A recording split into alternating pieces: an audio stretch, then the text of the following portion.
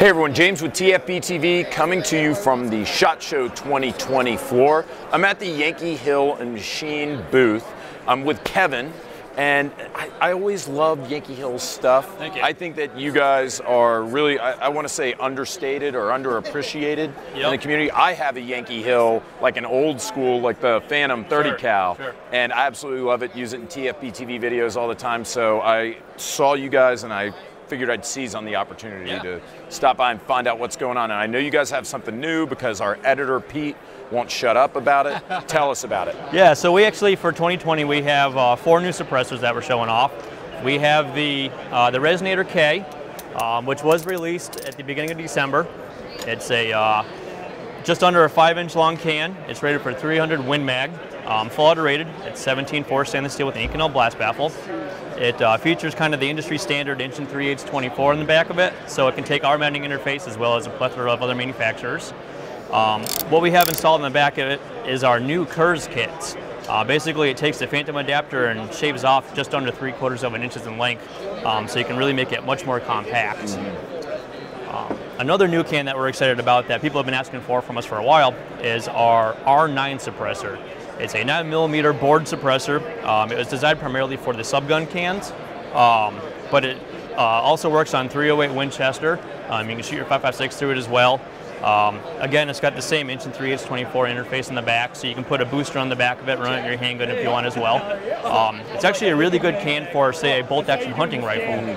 Doesn't really increase too much length on the end of the gun, but it's still hearing safe for the shooter's ear. Nice thing about this, retail is $449. Oh yeah, I mean, then that's the thing, is you guys, everything you make, not only is it effective, but it's affordable. Oh yeah, exactly. That's really kind of been our motto, you know, make a great product at an affordable price.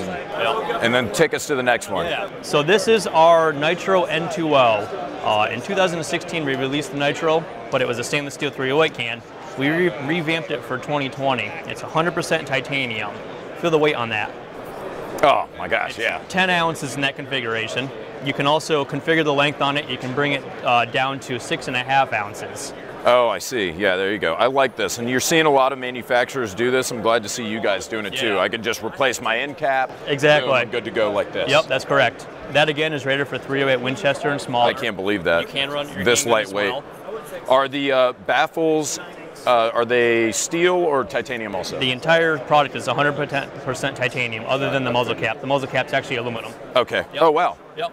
Yep. Very cool. And then we've got, you said 4, we've got one more, right, by my count. So the new one, the other one is our turbo integral top end. So what we did is we essentially took a 10.5-inch 5.56 barrel, pin and welded a turbo T2 onto it to get your overall length to 16 inches. So you're talking one stamp instead of 2. Exactly. The nice thing about this is it's a complete package. It's ready to go, less the optics. Retail on this is $14.15. And one of the nice features we also did is we have a specialized gas block on it that has a reduced gas port, so it reduces the cyclic rate of the firearm. It's really good for LE agencies that run full autos. You have a really nice controlled cyclic rate of the gun, and it also reduces any blowback going into the shooter's face as well. Are you going to have different options for the handguard, or is it going to come? This is kind of, you know, how it is for now.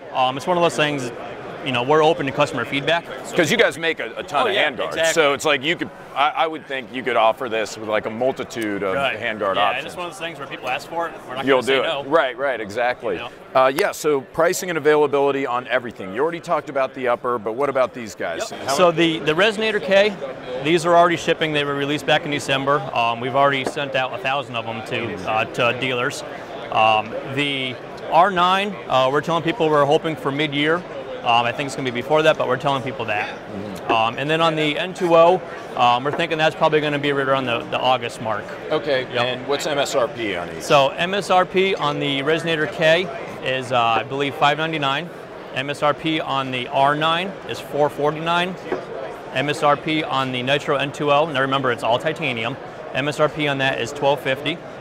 And on the turbo top end, MSRP is $1415. Now, finally, one other question. You were talking, what do you call the new interface for the mounting? So we're just calling it the KERS kit. The suppressor industry has adopted KERS for the short. Yep. So rather than just coming up with anything fancy, we just went with it being the KERS kit. But you were talking about adaptability with like third-party mounts. Yep. You know, like your competitors. This will work like with their. Correct. Can you name some names? Like what kind of compatibility? Yeah. So this will go in like one of the popular ones is the Silence Co Harvester. Yes. You know, the big bore. It has the same 1 3/8 24 thread, so that'll take it.